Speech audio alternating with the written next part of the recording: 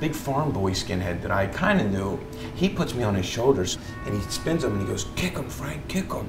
So I'm on this guy's shoulder and I'm trying to kick at this other guy. And I seen it for the first time, fear. He feared me and I loved it. Because up until that moment in my life, I feared everything. I talked to my old teachers who knew I was getting beat at home. They just didn't know what to do. Yeah. And I wish someone would have just pulled me aside and said, how are you? How you doing? How's your day?